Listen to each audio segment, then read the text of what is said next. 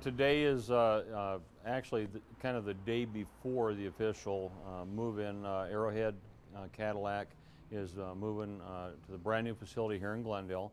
And I'd called up and talked with him a few days ago, and I said, you know, I'd like to help you guys start moving those cars over. The sooner you get them cars over here and get your doors open, the quicker Glendale starts getting some opportunities here that we haven't had in the past. You know, we're really excited that we're getting a brand new Cadillac dealership here, and they got a marvelous inventory. And so today I helped them bring the first batch of cars in. It's pretty cool. We're here today. We're opening Sunday at 10 a.m. on the 10th of November. We will then have a grand opening December 14th here at the dealership. We'll have the Cadillac executives, we'll have the city officials to have our grand opening.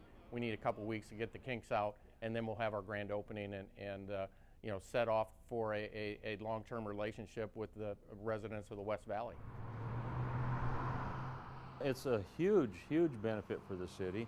You know, not only in the revenues that we're going to get, but just what the appearance to people that our economy is finally starting to turn around, and this dealership recognized that several months ago, and they want to take advantage of that. And you know, when people start seeing things happen, they get excited, and more things happen. Maybe this will be the big indication of how things are turning around for Glendale and for our economy.